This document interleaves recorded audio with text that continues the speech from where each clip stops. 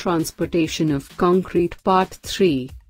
Dumpers and Belt Conveyor Method. First, let's have a look at the dumpers. Dumpers are generally used for large concrete works, particularly for concrete to be placed at ground level. The capacity of dumpers is usually of 2 to 3 cubic meters. Sometimes, for huge concreting works, dumpers are replaced with trucks or ordinary lorries which has a capacity up to 6 cubic meters or more. The body of the dumper should be wetted with water before loading with the concrete.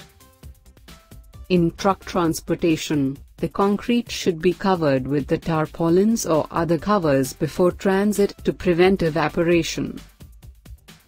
If the location is long, it is preferred to use agitators to prevent concrete from segregation and stiffening.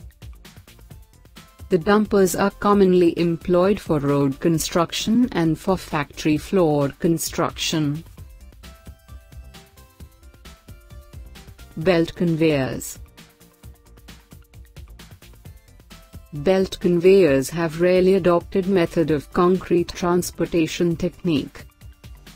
The rare usage of this method is due to the concrete is likely to segregate on steep inclines, at transfer points, or change in the directions and at the points where the belt passes over the rollers.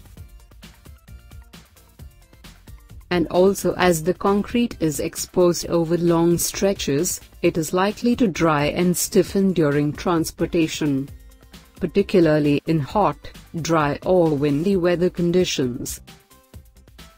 In these type of places, for safe transportation, it is necessary to cover the belt conveyor arrangement. The end of the belt conveyor system should be such that it removes all the mortar from the belt and prevents segregation. In this type of transportation, it is necessary to do second-level mixing at the end of delivery before placing the concrete.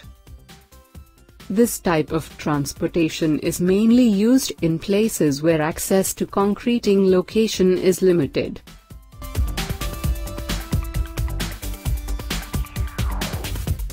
Subscribe our channel for more civil engineering related videos.